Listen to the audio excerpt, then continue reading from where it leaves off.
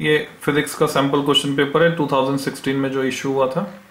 It is also applicable for 2017। इसमें से question आ सकते हैं, काफी क्वेश्चन सेम है 2017 सैंपल पेपर में। Question number 1, figure shows A point charge plus Q located at distance r/2 from the centre of A spherical metal shell.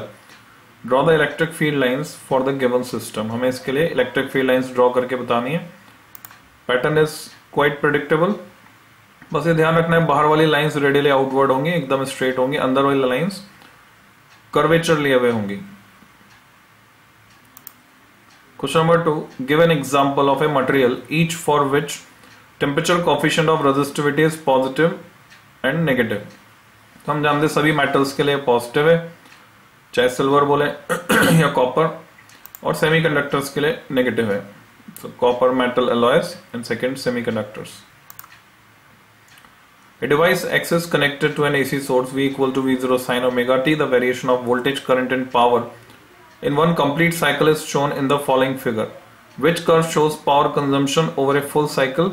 Identify the device X. यहाँ पर 3 graph हमें नजर आ रहे हैं जिसमें वोल्टेज, करंट और पावर का ग्राफ है। वोल्टेज और करंट दोनों की फ्रीक्वेंसी सेम है, तो जिसकी फ्रीक्वेंसी ज्यादा दिख रही है वो डेफिनेटली पावर है। सो ए कोरिस्पॉन्ड्स टू पावर। अब बचा वोल्टेज और करंट। तो यहां दिया हुआ इक्वेशन में V0 साइन ओमेगा टी, यानी साइनोसॉइडल कर्व जो है यानी B, वो वोल्टेज के लिए है। तो करंट जो है कोसाइन कर्व हो गया, तो करंट उससे आगे है। करंट आगे होती है कैपेसिटर में। सो device axis capacitor. So answers are, power को रिप्रेजेंट करेगा कर्व A, जबकि डिवाइस है capacitor. Question number 4, an object is placed in front of convex lens made of glass. How does the image distance vary if the refractive index of the medium is increased in such a way that still it remains less than the glass? यानी वो situation हम exceed नहीं कर रहे कि surrounding का refractive index lens के material के रिफ्रैक्टिव इंडेक्स से ज्यादा हो, यानी लेंस कॉन्वेक्स है तो कॉन्वेक्स ही रहेगा, कॉनकेव है तो कॉनकेव ही रहेगा।